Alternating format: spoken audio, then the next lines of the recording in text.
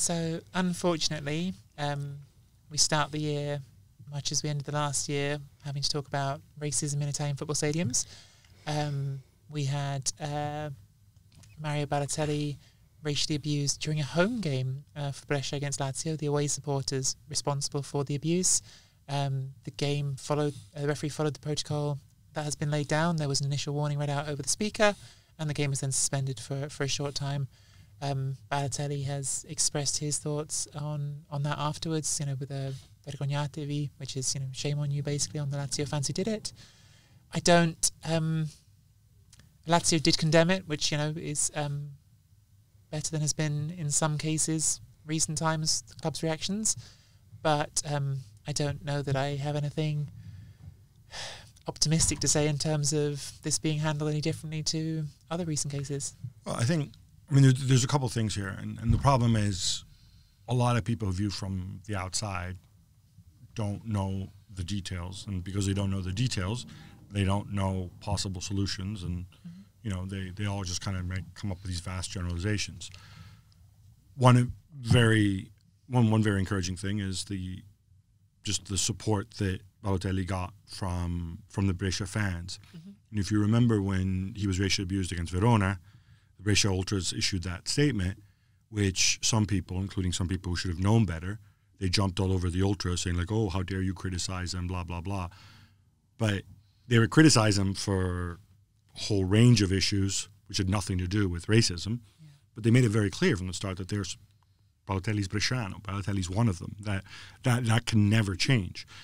And I think the other thing I'm all for holding clubs to account. I think clubs have to do more and can do more. Obviously, the punishment rests with the FA, not with the clubs or with the league. I think in Lazio's case, it is a tricky situation because you have a situation where the club president of Lazio walks around under armed guard because of his long-running dispute with the main group of Lazio Ultras.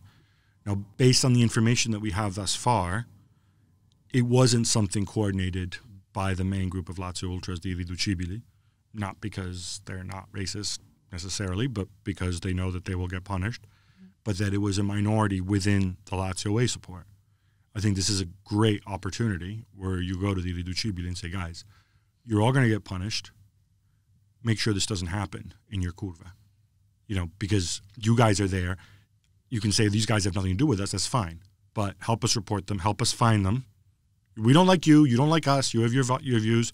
You didn't racially abuse on the day. These guys did. All of us suffer as a result.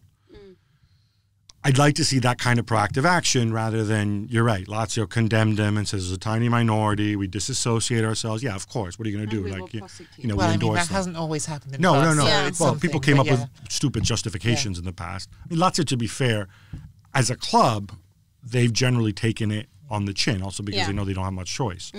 But really, the Italian league, after the anti-racism monkey incident, they talked a really big game. Now they got to follow up.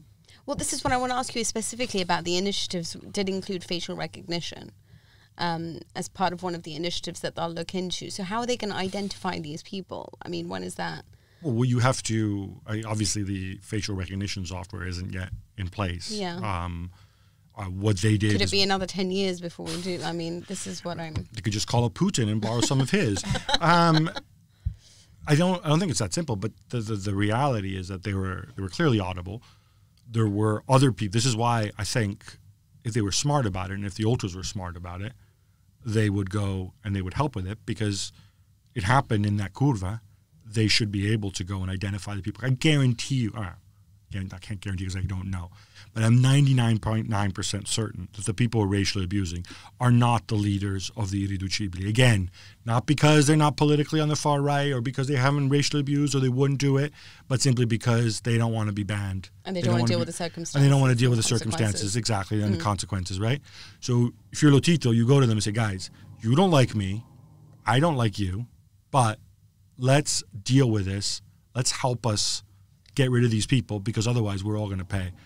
I think it was also, I know some of us like Simone Inzaghi more than others, but the way he got up and immediately went over to the curva and tried to shut this down. I think that was also encouraging. The fact that I didn't hear one person come out and say, oh, well, why doesn't Balotelli leave it up to the authorities, blah, blah, blah. No, it's important that Balotelli speak up for another reason. And some people have made the point like, well, it shouldn't be on the player who gets abused to have to speak up. Well, you know what? It shouldn't be on them. They shouldn't be abused at all. But it's encouraging when there are people who have the guts, whether it's Balotelli, whether it's Antonio Rudiger, to do that, because you know what? There are other players of color who get racially abused, who don't have the confidence, because maybe they don't have the confidence, maybe they don't. Balotelli's used to doing whatever the hell he wants, right? So it's important that they come forward and do that. So I think we can only applaud Balotelli for that. Well, thank you very much for watching ESPN on YouTube. For more sports highlights and analysis, be sure to download the ESPN app. And for live streaming, premium content, and let's not forget as well, ESPNFC 7 days a week. Subscribe to ESPN+.